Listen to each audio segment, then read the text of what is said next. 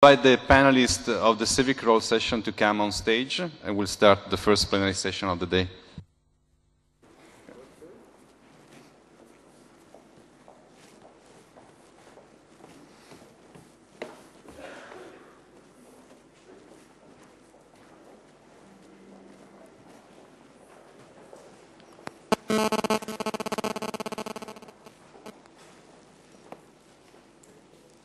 Please, have a seat.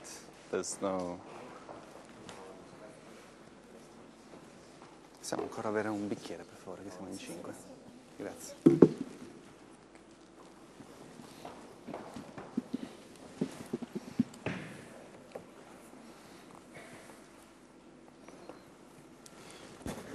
Okay, welcome. This is the first plenary session of the day, and if you remember from our roadmap yesterday, we started with keynotes on the thematic tracks, which is more specialized topics. So we discussed digital natives with a keynote, and today we continued in the breakout sessions. We discussed about informational infrastructure, and we discussed of spatial infrastructure. And those were sort of vertical kind of themes that are going to accompany us until tomorrow. But then, when we designed the conference, we wanted strongly to bring together these separate tracks, and the obvious choice is how do they serve the mission of university.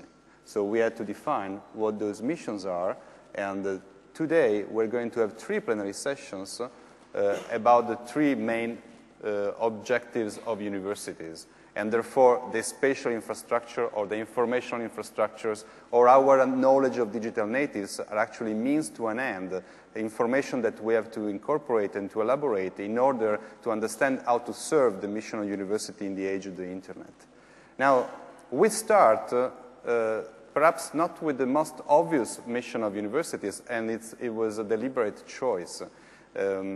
When in the past several months we were designing the conference, at some point we received from the 2 colleagues that are sitting next to me, we received a very interesting message for us, because it was a message saying, what are universities for? Are they only, albeit crucially, there to teach students and to do research, or aren't there something else there? That was the beginning of the message that you sent back in May. And so that's exactly the objective of this first session. We're going to discuss in the afternoon about universities as platform for learning. We're going to discuss universities as knowledge creators and research. But we start with something different, the title Civic Role of Universities. What do we mean by that? Well, first of all, let me introduce our panelists, and then I will say just a few introductory remarks. I have to my left Maarten Simons. Maarten Simons is there, and Juan Masschelein is right here. Thank you for coming from the Catholic University of Leuven. And Colin Maclay from the Berkman Center for Internet Society. Thank you. And Santambrogio from the University of Parma. Thank you. The introductory remarks are from, as I speak as a university professor, so not an expert on the specific topic, is just what I put down over these few months thinking about the civic role of university and what that mean.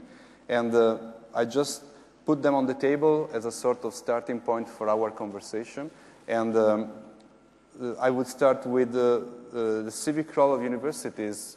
When we design a curricula, so we decide what to teach students, that's a first, perhaps, element of contributing to a discourse and having a civic role. And when we decide the research topics, also again, in some indirect way, we are contributing to society and to the public discussion. And incidentally, both deciding what to teach and deciding what to research are 2 fundamental rights that are, for instance, enshrined in the Italian Constitution. That's one point. The second point that came to my mind is that yesterday we heard Professor Rodotà underlining the importance of universities teaching critical thinking. Now, not just notions, but a critical approach to knowledge. And that also has a pretty obvious civic component because we are actually when we do that as universities, we are trying to prepare critical citizens. But what I find particularly interesting is to go up to this point are pretty much the normal functioning of universities, designing curricula, deciding what to do, the topics of research. But what about going a little further? What about individual professors engaging directly in the public sphere and discussing? They can do that, of course, on their own specialized topic, and they can be interviewed by newspapers, they can write articles for newspapers, and it's in general what is called, at least in the Anglo-Saxon world, extramural speech. And so the questions become, is this something recommended? Is something valuable for society? Is it, on the contrary, something that should be reprimanded because professors should only teach and do research? And going even a little further, is it okay if a university professor or a researcher in general speaks about something that is not specifically the subdiscipline of his specialization? Is it okay if he speaks about other subjects? And if so, under which rules? The American Association of Professors decades ago developed some guidelines, some deontological guidelines saying in which cases this is appropriate. And finally, what about universities as institutions, not the individual professors that can rely upon his freedom of expression rights, his intellectual freedom? What about universities as institutions? Do they have, at least potentially, a role as institutions in our deliberative democracies? And I think specifically of the fact that in a deliberative democracy, first, decision makers and citizens should be informed. Do we want to think about the possibility of universities actually participating in the process of informing, particularly on complex problems or difficult problems, informing before the deliberation takes place? And how all these, you see there is many topics, I'm sure our panelists will add some more. What about the internet with all this? Meaning that we heard about the universities opening up their boundaries regarding scientific material, educational material. Professors can have their own blog. Universities, in a much more diversified way, could contribute to public discourse. So what about the role of the internet? Does it offer new opportunities that go beyond what was available so far, go beyond the the newspaper, go beyond television and radio? Okay, I will stop here with my general remarks, and I will give the word first to Maarten Simmons.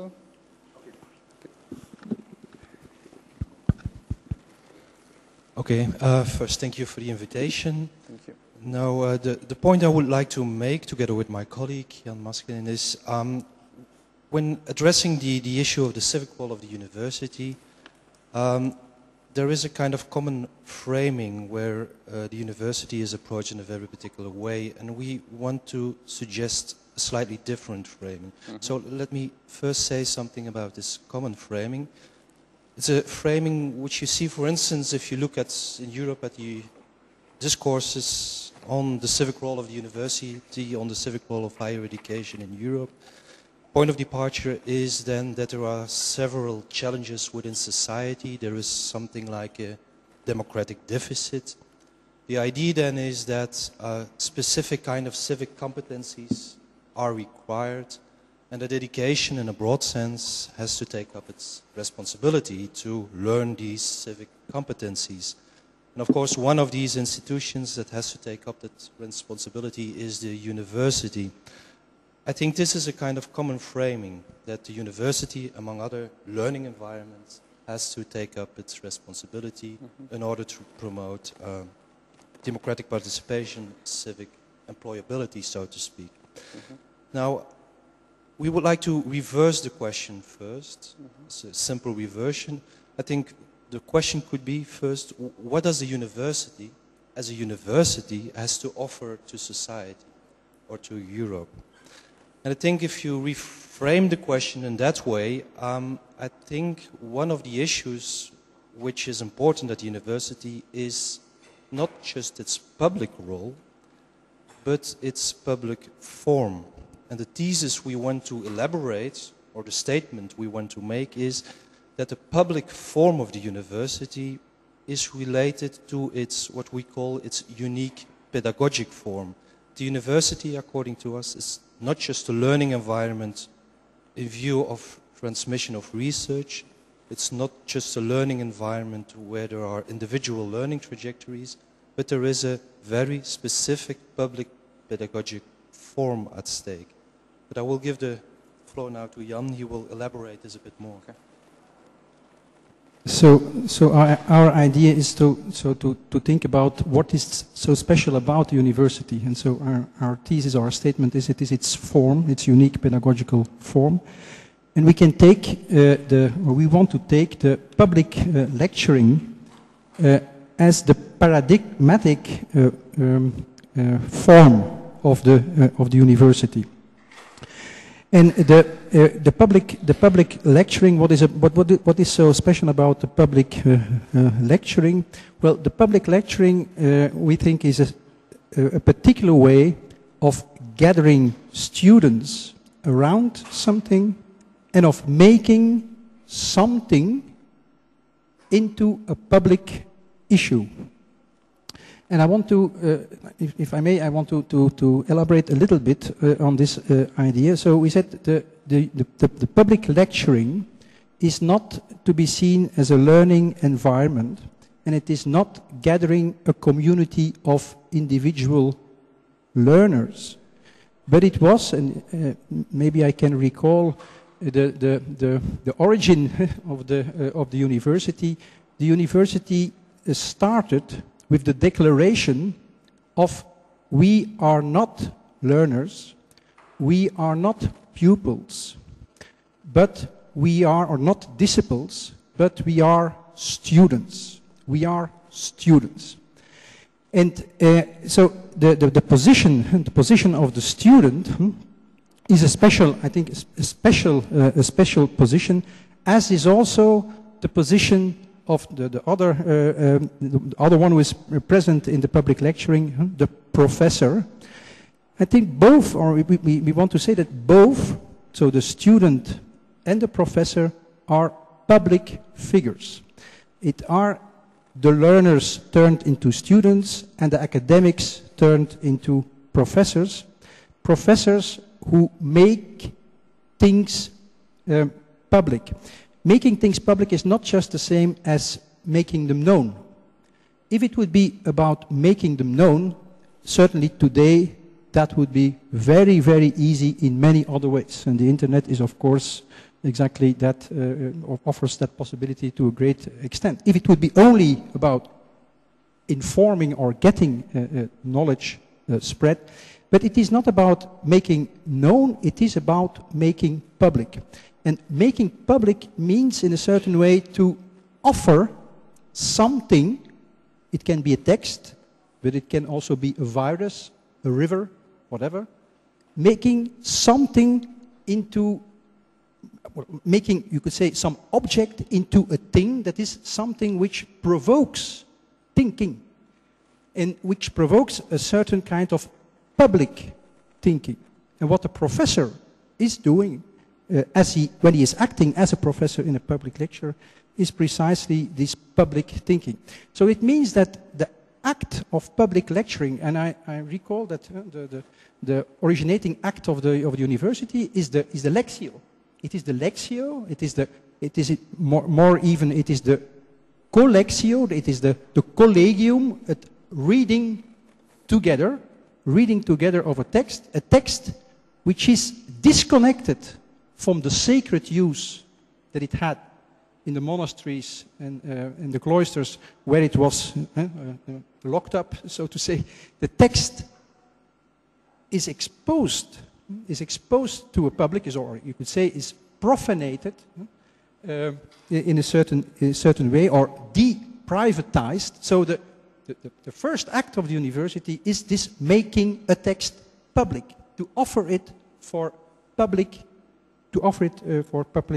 thinking and to set it free. So our idea is that exactly this public lecturing offers us the paradigm of the university. And so we could think about, because also today already, and we apologize that we were not there or could not be there yesterday, but today already I heard a lot about this notion of learning environment. And you have a kind of, let's say, movement where we say the university must be reorganized as a kind of open learning environment. But our question is, what makes a learning environment into a university? What makes it a university? And for us, this element of university has precisely to do with this making something into a public issue, turning individual learners into students. That means people who are exposing themselves to a thing that is brought in the middle, that is put on the table, so to say, by the professor. And this implies also on the side of the professor and on the side of the student a certain, what you could call a certain ethos, a certain attitude. The professor is not a teacher. It's not somebody who is trying to teach something, but is someone who is exposing his thinking. Who is exposing his thinking. That's also the origin of the notion of the professor, is to make public. It's to make public his or her thinking. That means that the attitude of the professor when he is professing, and of the student when he is a student or she is a student, that this attitude is an experimental attitude. It is an attitude where we are ready to expose ourselves and to expose our thinking in the presence of a thing, a text, a virus, a river, as I said. So that is, more or less what we try to, or what we'd like to try to bring in, is this idea of a specific form of the university, and you could use this then as a kind of touchstone. You could say, okay, let's now look at the internet. What would how does the internet challenge this form, or what could it bring, or how could it? And we had in the meeting this morning, where I assisted the session I assisted, there was this question about the lecture hall, for example. So how to make things public? How to make things public means not only to offer them to a public, but to gather a public, to make people concerned about a common thing which is on the table. That would be, but I will stop because I... Thank you. Colin or Marco, which one do you want to... Thank you. I think I'll say something about two of the topics that have been mentioned before, namely the problem of the curricula and the problem and critical thinking. But I want to approach this from a particular point of view, that is the point of view of academic freedom, which is a large topic. Lots of things have been written, and the history of the university is full of interesting ideas and problems that crop up. So what is academic freedom, first of all? It's not just the freedom of speech of individual professors. That, of course, is an individual right we all have in a democracy. It is something a little more subtle.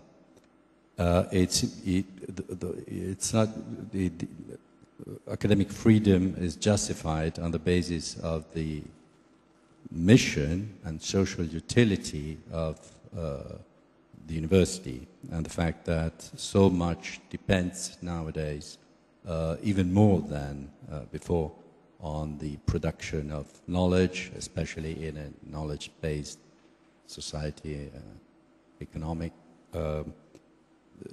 Enjoying this freedom in the university is especially important. Now, the declaration of principles on academic freedom and academic tenure, which was which goes back to 1915, identifies a problem which is very interesting, I think, and very difficult to manage. In a democracy, all institutions of higher education, I quote from the 1915 Declaration, in a democracy, all institutions of higher education must ultimately depend on popular support,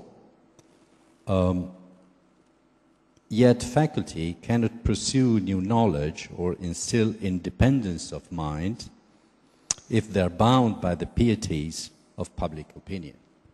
In other words, there's a fundamental distinction between holding faculty accountable to professional norms and holding them accountable to public opinion. Two entirely different things.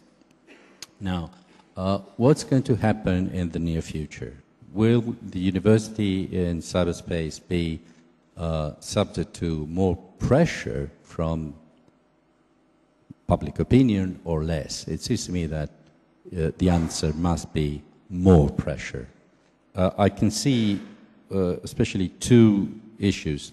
First of all, there will be more students, or not just more students, but more people who will become, without being full-time or even part-time students, who will benefit from the services afforded by the university. For instance, university libraries, courses, conferences, all sorts of interesting things which will be directly accessible. That means that, well, this is not, it's unlikely that it will be all free. There will be some price to pay, and so the university will be in touch with a much larger part of the society than it now is.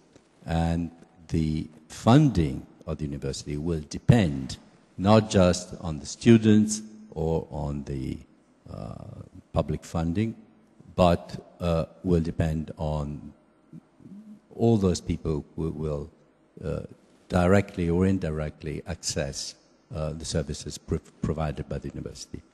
And then it will be easy, I think, to put the university under some pressure.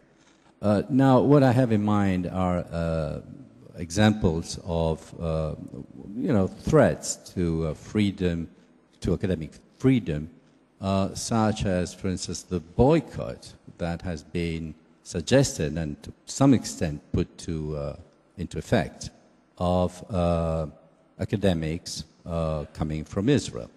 That was a very alarming issue. That is a very alarming issue. And it seems to me that we should think hard about that and whether in the near future there will be more or less, there will be more threats like that or not. Now, this is just an example. I think there are lots of other similar issues.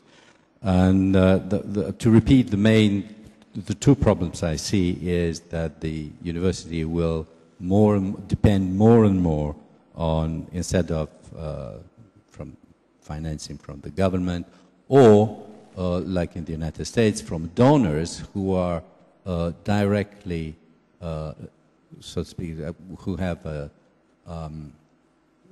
direct connection with the institution they're funding. The financial dependence will be, less in control of the academia itself. It will be, it can be more risky. And then the fact that many people will benefit from, without being students, without being part, without feeling part of the institution or the university, they will benefit but also be a source of income for the university itself. Okay, so that was, I'll be short on the second issue. The second issue is the curricula.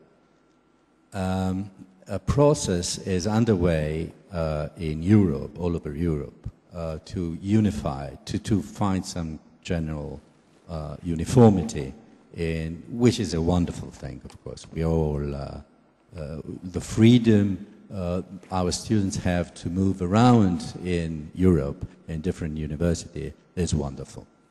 And yet, I don't know, I mean, I see things as they are from Italy, from this particular point of view. It seems to me that this has generated a huge bureaucracy, a kind of control, because the idea, as far as I understand, nobody said it very clearly, I must say, but the idea is that the ministry, the state, has to exercise some control in order to make sure that there is, in fact, some uniformity, that students can move around freely and so on. Now, I wonder whether this is at all necessary, and I don't think it is.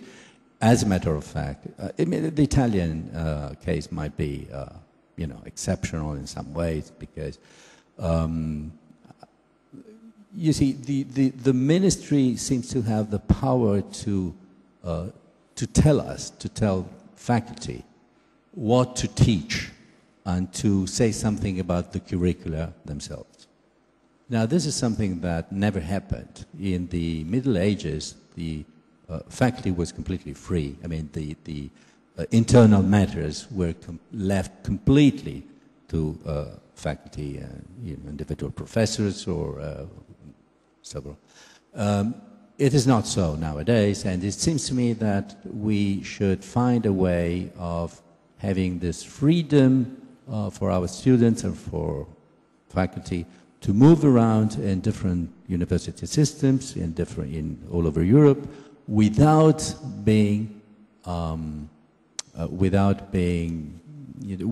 creating this bureaucratic control and without creating a bureaucracy. Now, that means that we have to find some way of comparing different degrees, different institutions. And it might be more difficult without a bureaucracy, but this is something we all have to learn how to do. There will be lots of things will be needed to allow students to compare different institutions, the quality of the teaching and so on, in a free way, but also in an effective way. Thank you. Excuse me. So I fear that I'm going to bring the lofty level of this conversation down a little, but perhaps that's my role. Working at the Berkman Center, where I'm not faculty, but am actively engaged in all the university activities, from research to teaching to engagement, I see these elements of the mission as inextricably linked. Now, I recognize that this is to create, disseminate, and apply knowledge, which is a typical university mission. Although I should note that Harvard University doesn't actually have a mission statement, but in most other universities, research universities, that is the mission statement. And these activities go together in, I think, a unique and important way, in that they do form a cycle. Not just in ensuring that the knowledge that we create and share through teaching and publications stops there, but in fact that it reaches society, is applied, and then ideally returns back to the academy where that process can continue and begin anew, and that knowledge is built upon, is continually refined, and then reapplied. So I think that paying inadequate attention to the civic role of the university to apply knowledge does us a disservice. And I would argue, picking up on Alma Swan's comments yesterday, that I think that many universities are a bit wayward in this civic role, that the incentive structures, the reward systems, the support for this sort of engagement isn't always there where it should be. I wonder also about Stuart Shepherd's observations around faculty curiosity, laziness, and vanity, and how we might also, in faculty and the rest of the university community, also cultivate a desire for impact, which would seem to also play into at least the vanity and perhaps the curiosity, although unlikely the laziness. that we might cultivate this and reward this behavior and support this behavior institutionally and individually. I think that ICTs and the internet specifically, but all the characteristics of it, present us a unique opportunity, or perhaps are a catalyst for change.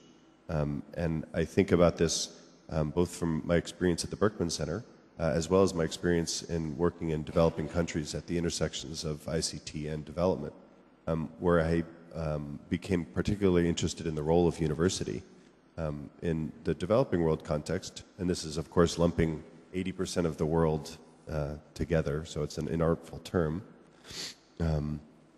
What we see is typically institutions which are weaker, very limited resources, huge gaps between the different social sectors. So business is not talking to government, is not talking to the academy, is not talking to nonprofit organizations, and a whole host of barriers, gaps, and deficits.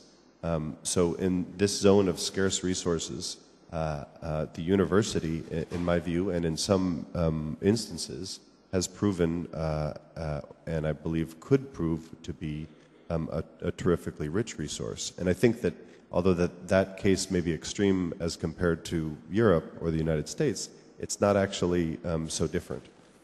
I think that the university's unique attributes really do, when engaged with society, play a particularly useful role. And I think that if we look at ICTs particularly, that we see some indications of these. So if we think about information and communication technology and internet and society issues, it's explicitly multi-sectoral.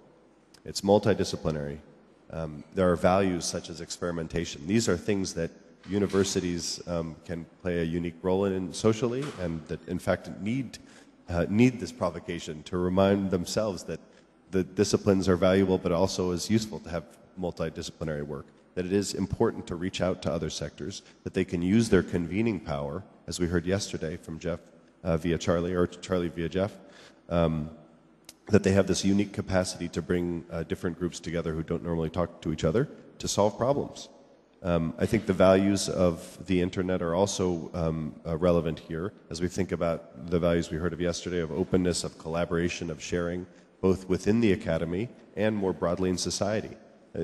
Oftentimes we focus on what technology allows us to do, but my sense of the most profound learnings from the internet are not so much about what we can do using the technology, but the attitudes that we get from it, of the value of sharing, of the value of collaboration, of the value of openness. And I think that by conveying these values more broadly socially, both through its teaching and research and its students, but also through how the university applies them and engages with society, it can do us all a great service.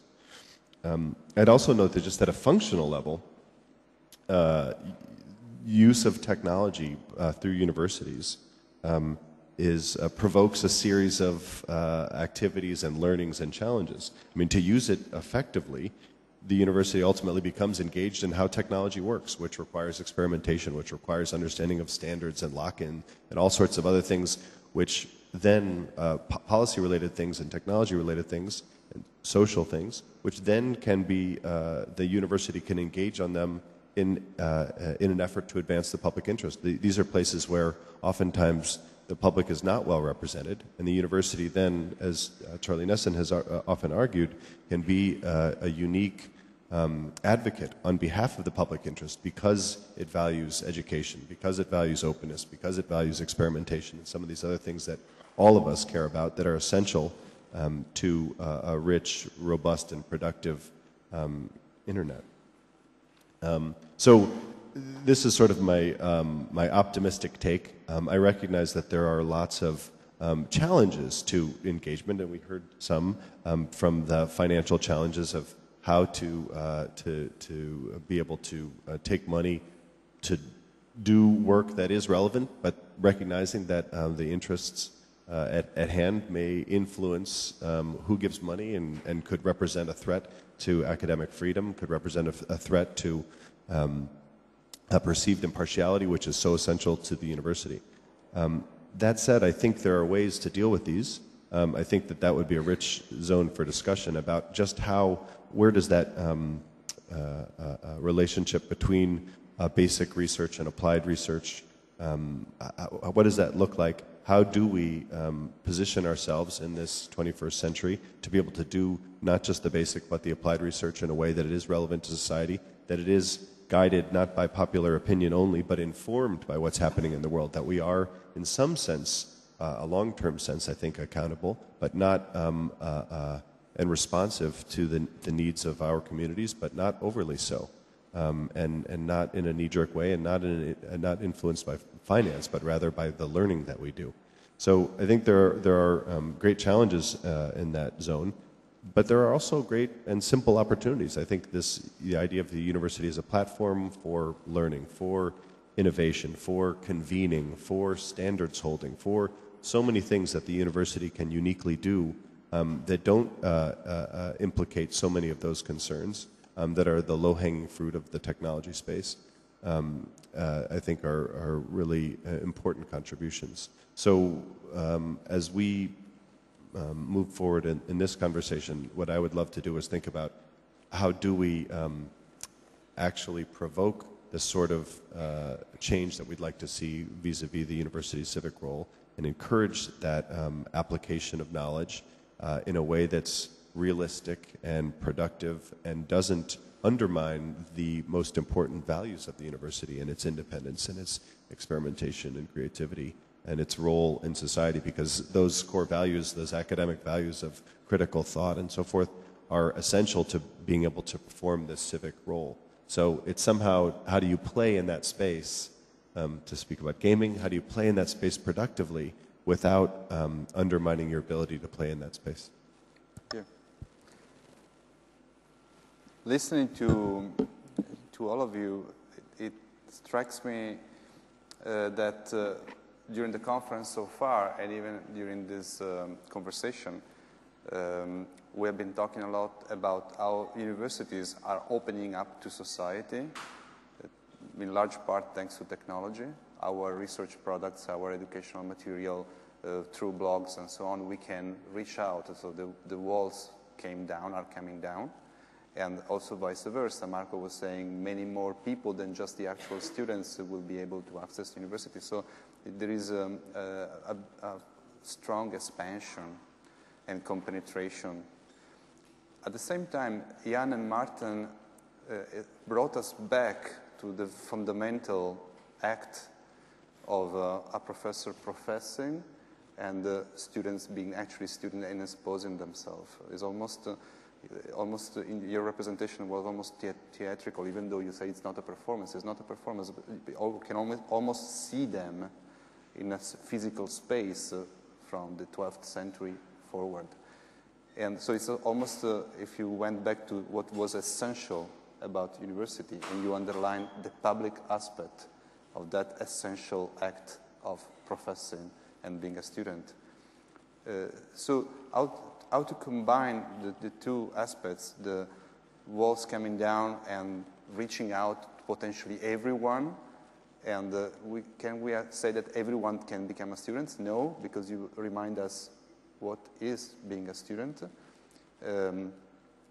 So probably are we perhaps going into a direction where there are going to be a number of university as a number of circles. There will be like an inner circle with physical spaces that enable, as we discussed today, students that are students in the sense that you described, but also have a virtual dimension. They are also in cyberspace at the same time, without diluting the experience of reacting to what's on the table, as you said. And we discussed this morning about the physical space that could allow that. But then you have an outer circle of people that maybe are watching this happening, so they're like spectators. So they are not students in the sense that you mentioned, but still they can benefit from the discussion, participate in the discussion. And people who do it not in real time, but maybe they watch on their screen in a second moment this experience. And so different level of expectations. The inner circle, where you actually have the professor and the students, and outer circles that have diminishing degrees of expectations. But probably that, even though it's a diluted experience, it's still probably valuable because we are not replacing the inner experience, the actual professor and student. Do you think it's feasible? Do you think it's, how do you think about it?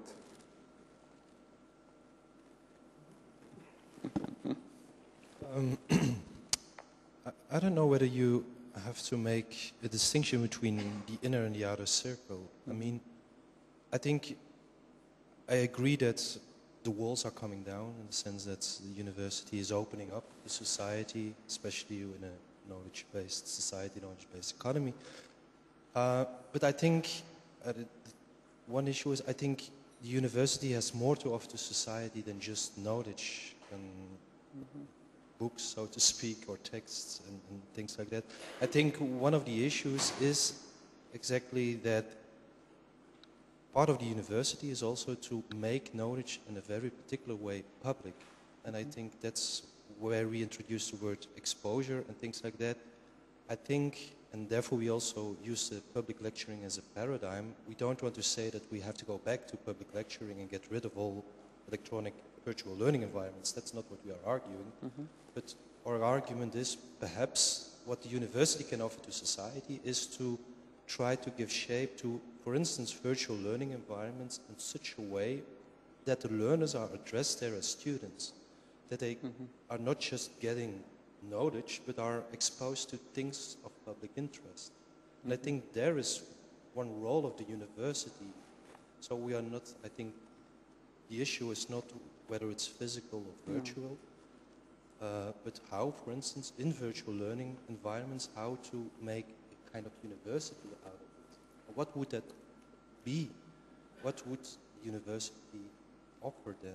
And I think one of the issues there is that, and it's also referred to here, one of the perhaps unique features of the university is also its experimental ethos. That the kind of, we are not just producing knowledge and transmitting knowledge, but also try to experiment, try to put things into question, put things back into perspective. And I think experimental ethos, not just in the sciences, but also in the social sciences and in the humanities.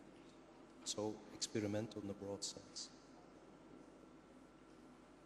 If I just short thing that I want to add is that there is this, what I heard also from you, but maybe I misunderstood. At the end, you said we have to care for impact, and then the desire for impact, and to make it productive. But maybe precisely the thing of the university. So you could say to the act of making something productive, and there is indeed a very strong discourse today to make things productive. This is precisely a discourse which is very mobilizing.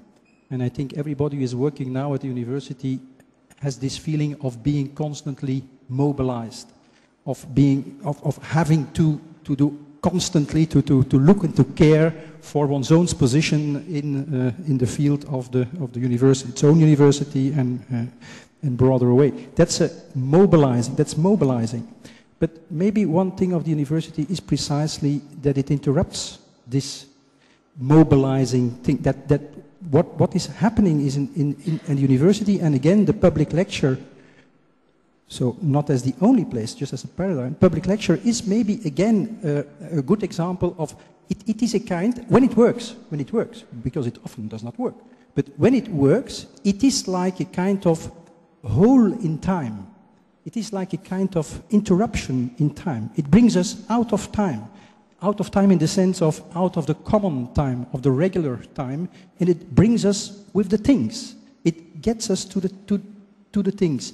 And it is in a certain way rather slowing down than mobilizing. It is slowing down, not mobilizing. So there is the call to be productive, I think is often, that is what we hear a lot. But yeah, education is not a production process. I think also research is not a production process. You can look at it like that, but the point of the university is precisely to take things out of their usual context or texts or whatever, to take persons, students or learners and academics out of their usual business and to make them into public figures. That is, in a certain way, to bring them in a space-time, which is a space-time where the regular, the common use, for example, of words or of things, is suspended. It's a kind of place of suspension. And so I would also say that this is not a kind of, our idea is indeed not that internet would not be, that there is no place there for internet, but the question is how? How to keep this element of the university in this kind of space. And what I hear a lot and read a lot is, in fact, another movement is saying the university is a learning environment like any other learning environment. But what is the difference between Wikispace or Wikipedia and university? Is it university? Maybe it functions as university. Maybe it is. It can. But we should ask the question and not use this word learning environment in a very, very broad and undifferentiated sense. But this slow in time, this slow in time that you, and this new time space that you evoke, how does it cope with the constant divided attention that we heard yesterday about digital natives being one of the typical features of digital natives, doing multitasking simultaneously? So isn't there a strong a challenge? I mean, No, I agree totally that there is a very strong challenge. And maybe I can recall what I more and more find a very challenging thesis. That is a thesis which has been developed by Ivan Illich. And Ivan Illich makes clear in a historical study how the invention of the university is directly related to the invention of the book text. So, not of the text, but of the book text. That means a text which you can not only hear or sing, but a text which you can read.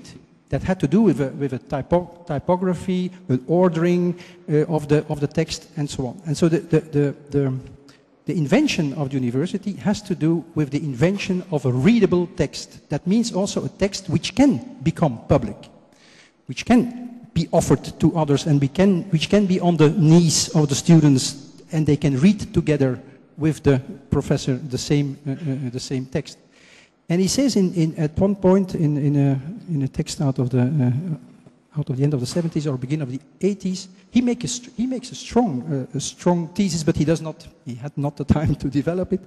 But he makes the strong thesis that maybe the digital age, which transforms the book texts in a screen text, also involves the end of the university. So it is like a kind of hypothesis. It does not develop it. But I think and I think you mentioned it in the session this morning where I assisted also. You mentioned it. I think indeed. So the screen, which is overall here, what does this mean? For this kind of university form, what kind of challenge? I don't have yet a response, but I think there is a huge challenge there. So could I? Sure. I just wanted to respond briefly to your point on productive and mobilization, and so I think it's an excellent point. And I was definitely not advocating for one or the other. I mean, I think we all can agree that your description of being transported in a lecture in that sense is completely magical, and that's one of the things that we expect. We don't always achieve, but we expect to get from university, and one of the highest, that sort of reflection and removal from your everyday cares to that particular place is one of the goals of university and the educational process, and something that's unique to that setting. I think that we're not very good with nuance, right? I mean, arguing for embracing a civic role in the way that I did doesn't suggest that the university should turn its mind to being productive completely and turning away from the sort of a mental and temporal space that you described, but rather I think you need to do both. And I think that one of the things that I feel so fortunate in my job to be able to do is some amount of that abstract thinking and having big ideas and sitting here and discussing them, but also the opportunity to apply them in the world. Because that informs my views, and it is the sort of empirical experience that's so important. It's also rewarding in the sense that to know that those ideas can be applied. So if we wanted to just sit here and have a big conversation, that's nice and that can be wonderful. But it can also be wonderful to say, oh, so if we want to act on that conversation and some of those ideas we had and figure out how to implement them, which could be productive in a sense, but also would be in a sense perpetuating the ideas that we have. I think that's valuable. So I think what's important is not to go for a model of one or the other, but to leave that space for reflection, to not turn ourselves to being productive and mobilized all the time, but to embrace also the opportunities to do that and to interact with the real world and to do things and to ensure, to help the knowledge that we do develop go out into the world and to be utilized and to develop more knowledge based on that. So I think that they're not mutually exclusive, but absolutely it's a danger to be aware of, so or an implication to be aware of. So I appreciate your pointing that out. Yeah, so it was not also meant as a kind of critique. It was just that to try to make our point, because maybe if I may, because I don't want to to monopolize the discussion, but because you said, yeah, to make it practical and to make it relevant for the world. But in a certain way, that is precisely what is happening in the lecture hall. If what is happening in the lecture hall and in the public lecture is a kind of profanation. Take the example of let us say, the founding act of the university. We take the text out of the monastery and we put it on the table and we can publicly discuss the text. So what you actually are doing there is deprivatizing, making it public. It is giving it back to the world. So now the words can say much more than the places where they were privatized. The words are given back to the world in a certain way. So it is not like a kind of how to say, completely irrelevant action to the world where we would be concentrated on ourselves. No, it is maybe the most worldly, in a certain sense, the most worldly activity that you have there. It's to bring it back to the world, to deprivatize it. Like I think also the professor is not a teacher. So the professor is not speaking, for example, in the name of a discipline, not of a scientific discipline. He's speaking, and I just cite Kant, he's speaking in his own name. He can only speak in his own name. So that's precisely also this experimental aspect. So he is not privatizing, but he's making his thinking public, and in that making public, he's offering something back to the world. You could so you could say. So I would not make a contrast there too strong. But I agree with your comment, and that's not my point. I just want to try to specify the uniqueness of the university itself as form.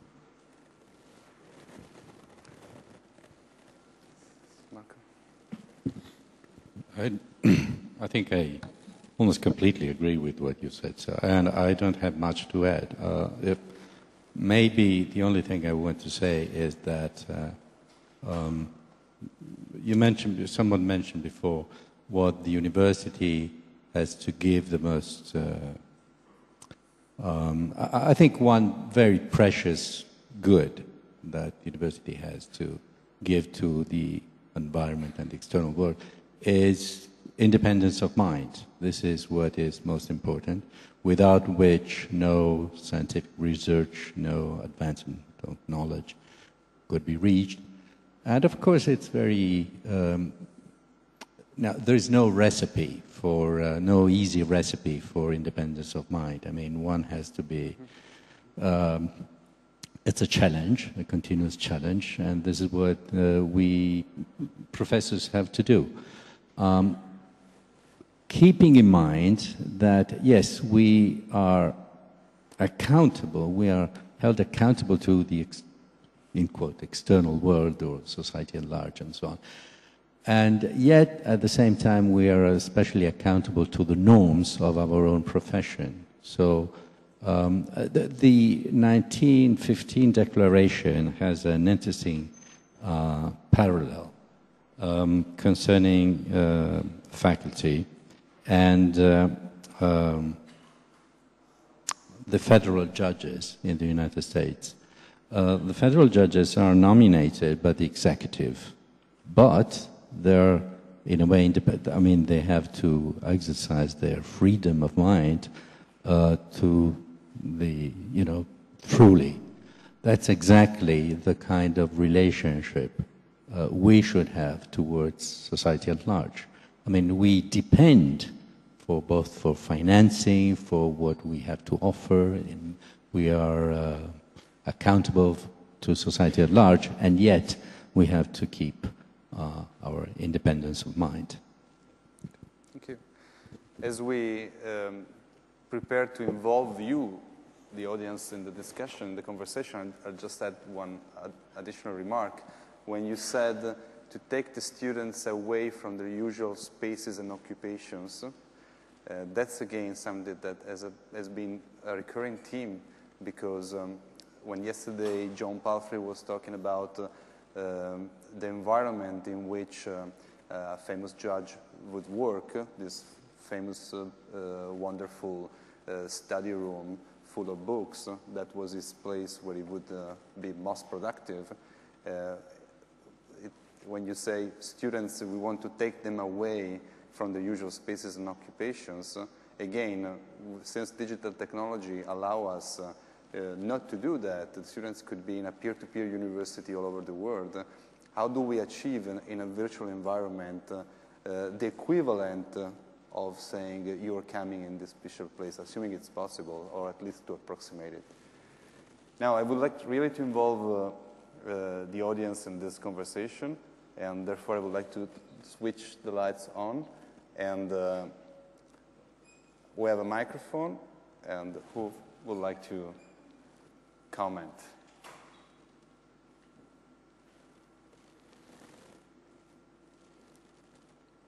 Any comments? Yes, in the second row.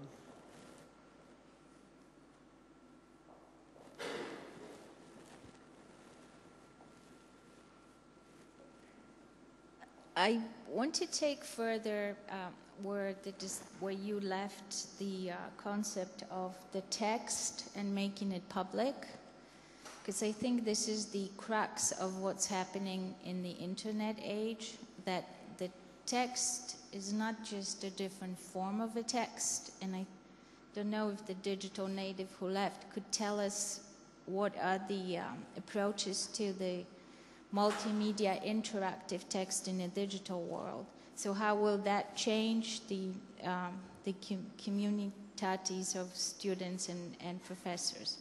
Another issue is how do we ensure, or maybe it's a wrong question, the experimental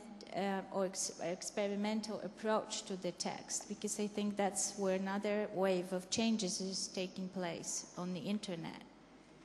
More people seem to dabble or change the text. The whole peer approach to creating knowledge, how does it fit into the concept of publicly thinking about the text? Who creates the text? I was commenting on it. It would be nice to, since we close to Milan, and many people read The Name of the Rose, Umberto Eco's book, like what happens when somebody has an authority over which text should be made public and which one shouldn't.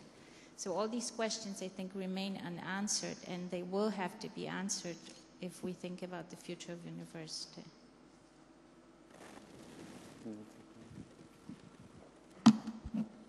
Maybe first to the first question. So I think that in fact So the way in which text function on the internet, addressing people as individual learners, it's just another way of privatizing.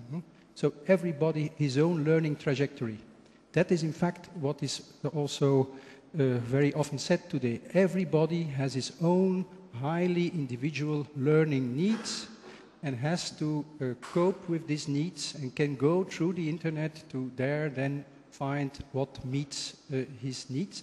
I don't think this is so that this is so simply putting the text on the internet is not making it public in the way that is precisely why the paradigm of the lecture, of the public lecture, I think is important. It is gathering people as a public, as a thinking public, related to the same matter of concern, put on the table, whereby the student is precisely the one who is not the learner. That means he's not the one who approaches the text from the standpoint of what can I do with it? How can it be useful for me? How can it satisfy my needs? That's the question, let's say, or how can it be productive for my own life or for my own problems? But the student is precisely the one who interrupts this logic. The student is the one who exposes to text. So it's a different movement. It is not the movement from what can I do with the text, but on the contrary, how can the text do something with me? And that, I think, is the attitude of the student, is one who is delivered to something. And this, of course, I don't say that the internet, that it is impossible, but it is the question, how can this public gathering, so bringing a thinking public together, how can we actually, how can it work, or what do we have to do, or how do we have to organize it, or can we do that? How can we do that? That is precisely for me, or for us, is that is it's really a challenge. But simply putting things on the internet, I think, is not making things public. I don't say that it's not important. That's another thing. But I certainly, I certainly agree that making knowledge available is very, very important. And maybe there is also a task there for the university, in the sense that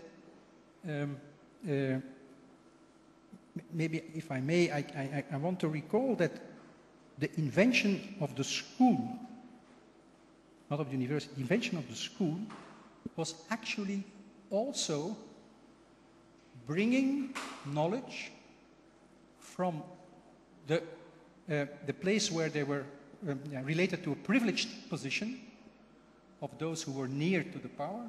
In a certain way, what is the invention of the school is to bring the knowledge out of this privileged place into a kind of public place.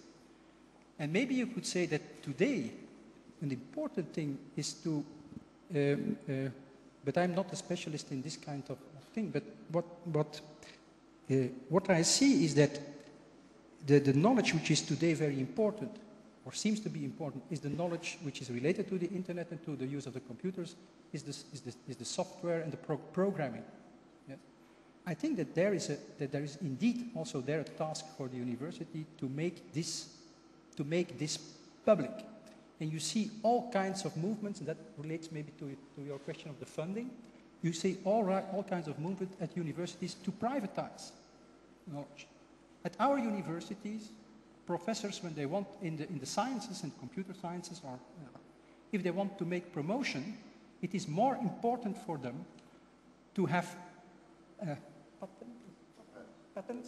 patents. So that means privatization of knowledge than publications. So if they can privatize the knowledge, then they get promotion. So that's just to make the point about this, making public can sometimes be in itself also an important thing. But that is still not, I think, what is happening in the, or not only what is happening in the public lecture, it's also part of it, but that's not the essential thing. And the second question. The peer-to-peer production of text, we don't know who's the author, for instance, of the text. like in the case of Wikipedia, it's a collective text. Oh yeah, the working on the text, the creation. That was it. The second question was about the creation, the common creation of the text.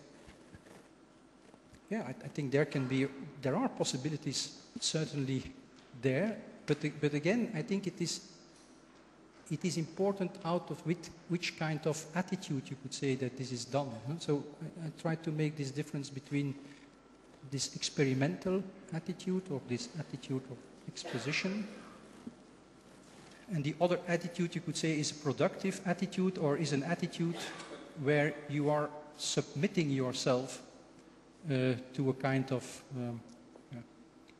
for example, economic laws or whatever, or the quality laws or whatever. So the experimental ethos is a different, and maybe it can be related. So I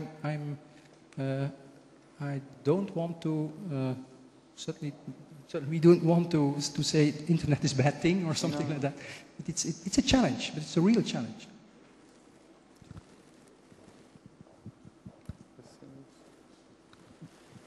Yes? Okay, thank you. I agree totally with what you are thinking about reading and coming back to the Middle Ages, if I can understand what you are saying. But we are not the Middle Ages, and now we are facing mass education at the university. And I don't know how it's possible to reconciliate mass education and this type of relationship with a special audience and so on. Of course, it's wonderful. I think but I cannot, I have a pragmatist attitude, I'm sorry, but how it's possible to reconciliate your exigence with mass education? And I'm afraid it's not university. Maybe you are promoting excellence university, as we said in France. Maybe only 10 universities in a country would be like that, and the other would be normal university with. So, just a question of about mass education and this type of methodology. I don't think. I think. Okay, we use this idea of the public lecturing as a kind of paradigm, and I don't think it has. I'm not sure whether that is impossible to implement in a mass university or, let's say, in a mass higher education system. I mean, I don't think numbers do count here, and I think at that level, I think the internet, or let's say public virtual learning communities, can play an important role. But again, I think it's important then first to try to organize such a community that it becomes a kind of university-oriented, or let's say university-based learning community.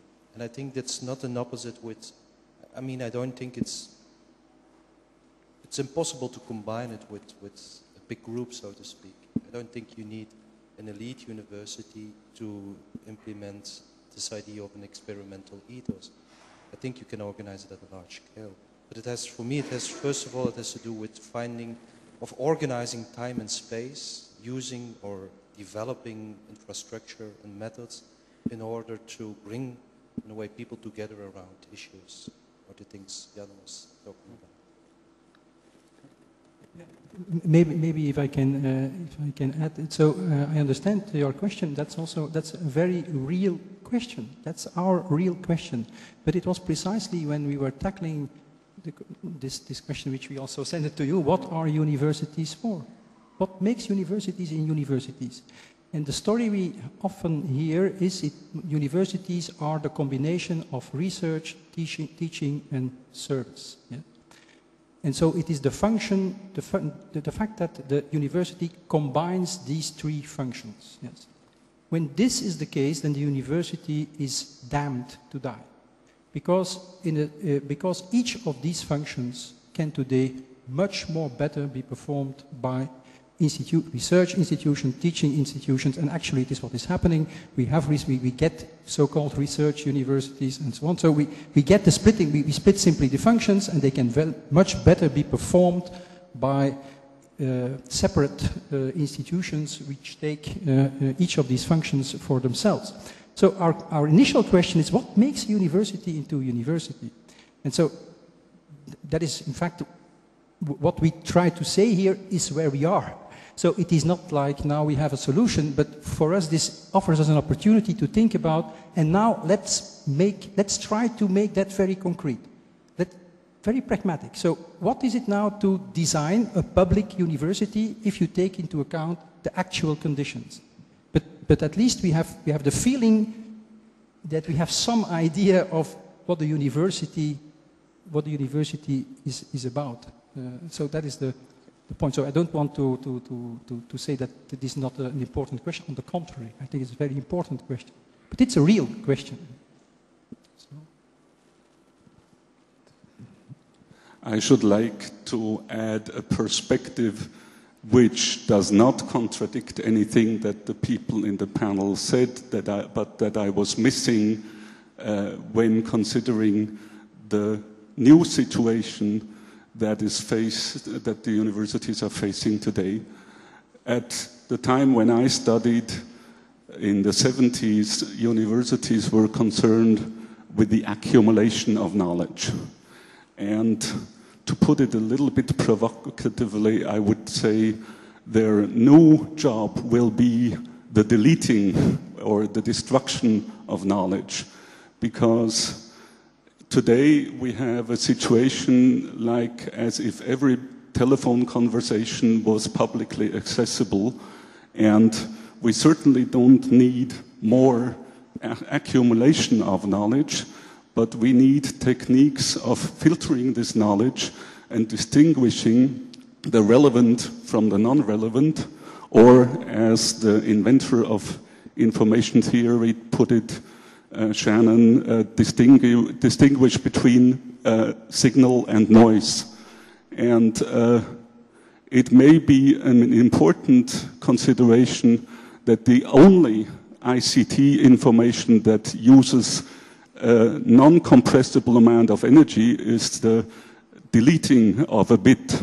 And maybe the function of libraries in the future will not be to preserve every possible publication, but actually to decide which of all the unimportant publications to abolish in order to give pointers to the public where you find the important information.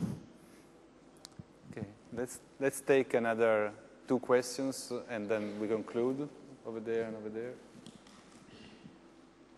And then you mentioned earlier, a bit earlier, about the function of the university, and I want to put this question: are universities still capable of assuming the role of content creators and also disseminators of knowledge? Speaking on the time scale, are professors capable of managing these 2 important functions anymore?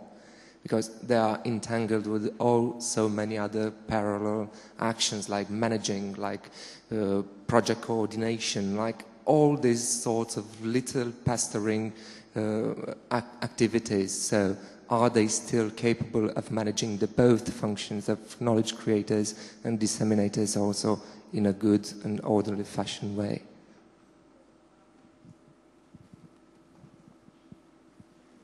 And over there. Let's take the last question. Thank you.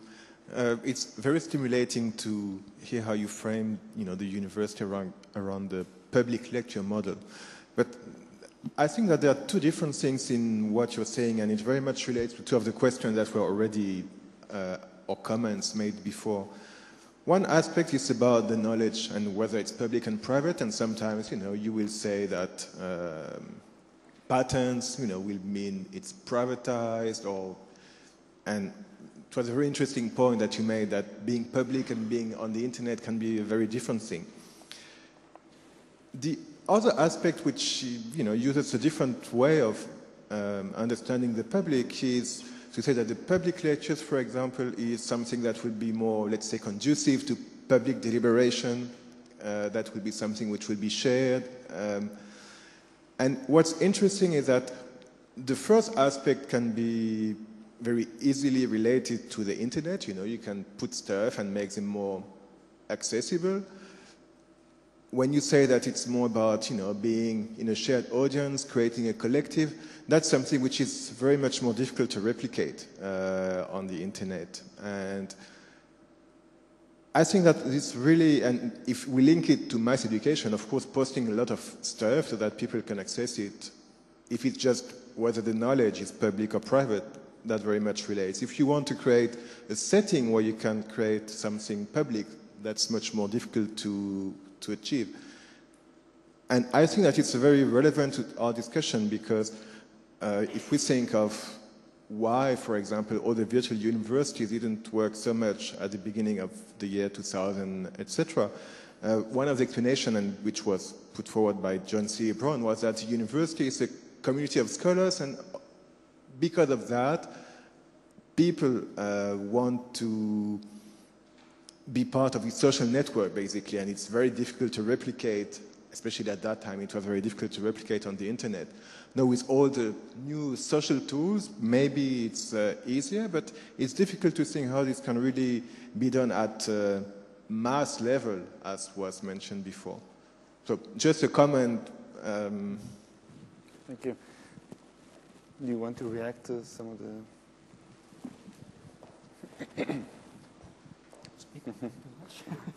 Just perhaps about, is it possible still to combine two tasks, knowledge production and knowledge dissemination? Of course, I think also at our university, a lot of universities, there is tension, but I think somehow we should also try to reverse the question.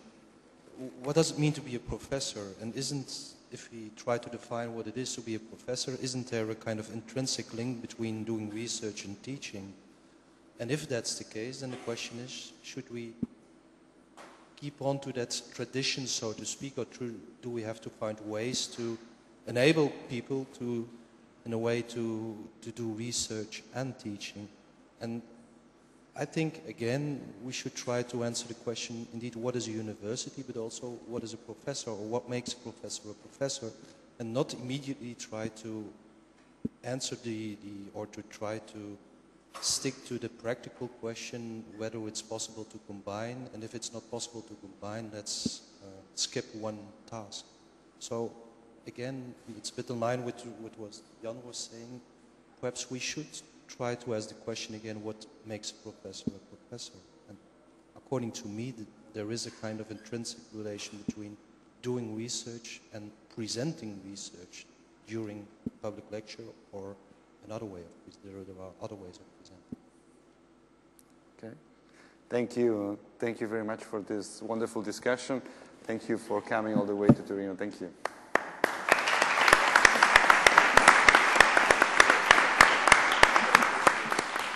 We'll be back at 2:15 after lunch.